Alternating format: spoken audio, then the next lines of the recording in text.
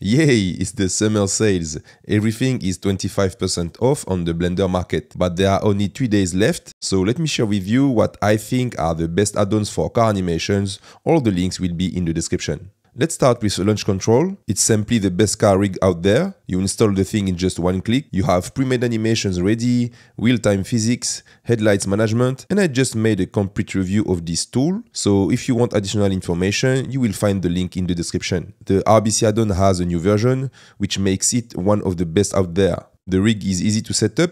You have tons of options to rig different types of vehicles, including motorbikes, trucks, but this add-on really shines in the simulation part. Everything is simulation based, the drifts, the jumps, the collisions, the car animations, and now in this new version you can add a path or a guide that your vehicle will follow. It means that it's your best option if you need this kind of animation in your projects. My animation course The Ride is not really an add-on, but it provides everything you need to start your car animation journey. It's the perfect course if you're a beginner in Blender or if you want to get better at car animation. We will cover everything from the basic stuff to the advanced car animations. Not only you will get 64 videos and 11 hours of lessons, but you will also get tons of assets, buildings, cars, city props, etc.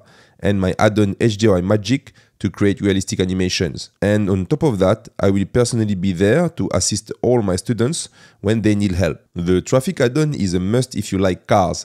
You get 76 vehicles, planes, boats, two wheels, train, trucks, and of course cars, a lot of cars. Sports, four wheels, urban, and the list goes on. The assets are photorealistic, so great for animations and stills. I particularly love the fact that you can now easily add dirt, scratches and bumps to your vehicle. Not only that, you can now animate the car directly within the add-on. When you're creating a car animation, chances are you will need people on the streets, on the roads, or wherever you want to add some realism to your scene. The procedural crowd add-on is perfect for that. In a few clicks, you can have people walking on your sidewalks or in your stadium. You'll get around 20 animated models with random clothing colors and skin, and low poly assets for crowd systems, and high definition ones for the close-up shots. It's worth mentioning that this great add-on is only $13 with the 25% off applied. I designed this city pack for Blender users with low-end computers and users who want light assets for their animations and still compositions. The objects are realistic enough for beautiful animations and at the same time very easy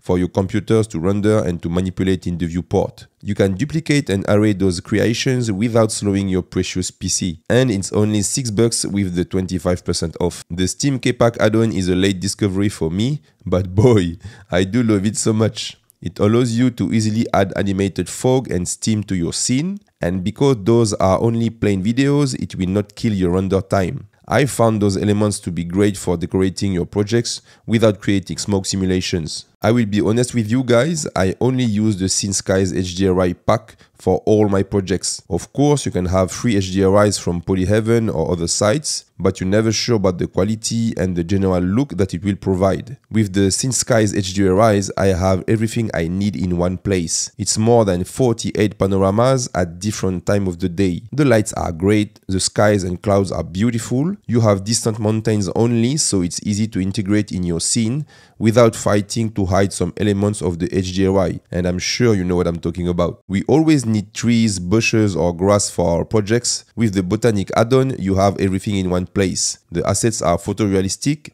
and still fast to render. It's the only vegetation tool I use, and I am more than satisfied with it. And in the last version, you can now easily animate all the assets. That's it for this quick video, guys. Don't hesitate if you have questions. Thanks for watching. Bye bye.